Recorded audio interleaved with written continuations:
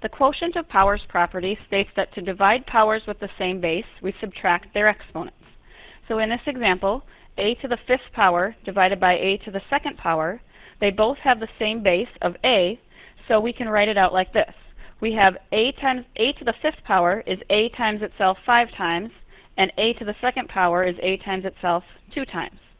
Now we know that when we have the same number on top as we do on the bottom, they cancel each other out because they're equal to 1. So for every a on the top that there is on the bottom, I can cancel out. So we end up with 2 that go away by canceling them out. That equals 1. And when we multiply by 1, we don't need to show that. So we're left with a times a times a. So there's 3 a's left over. Our answer is a to the third power. What we really did was we took 5 a's and we subtracted 2 a's and we ended up with 3 a's. We subtracted the exponents. That rule works as long as the base is the same. So in the example down here, we'll see that this works whether we're dealing with a base that's a variable or a number. Make sure in this problem that we don't mistakenly divide 6 by 6. If the base is 6 in the problem, the base is going to be 6 in our answer. So we leave the base 6 and we subtract the exponents. 9 minus 4 is 5. So our answer would be 6 to the fifth power. In this example with the z's, we have the same base of z, so we can subtract them. The exponent is 8 on top. We subtract 3 on the bottom, and we end up with 5 left over, z to the fifth power.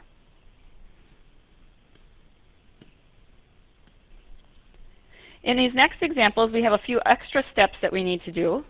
If we look at this problem here with 12n to the fifth power divided by 8n to the third power, we have to separate the numbers from the variables. So I'm going to deal with the number part first. If we have 12 over 8, we can think of it as 12 eighths. We want to simplify that by finding a number that goes into both 12 and 8. I know that both of those numbers can be divided by 4, and I end up with 3 over 2. Since 3 over 2 cannot be simplified any further, I know that has to be a part of my answer. Now if we look at the n's, n to the fifth power and n to the third power, since they have the same base and it's dividing, we can subtract the exponents. 5 minus 3 is 2, so I end up with n to the second power and it goes on top.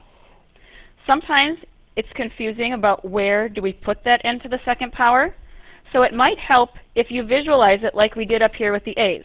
If you visualize 5 n's on the top and 3 on the bottom, and we cancel out 3 of them, the 3 on the bottom cancel out with 3 on the top, and then there's 2 left over, and those 2 leftovers are up on the top from the 5. So that's why that goes on the top with the 3. Our answer is 3n squared divided by 2. In this last problem, we have even one extra step to follow in this one.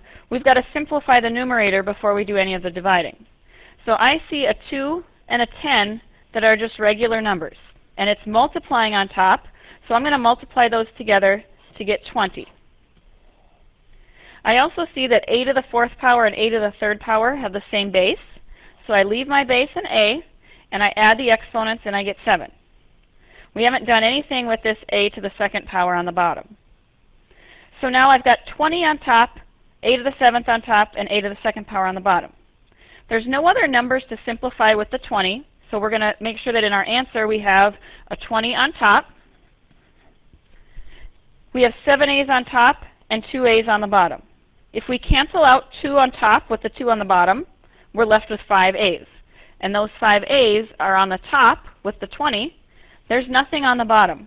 We could write this answer over 1, or we could also just leave it as 20a to the fifth power. That would be simplified. There ends up being no denominator in this answer. 20 times a to the fifth power.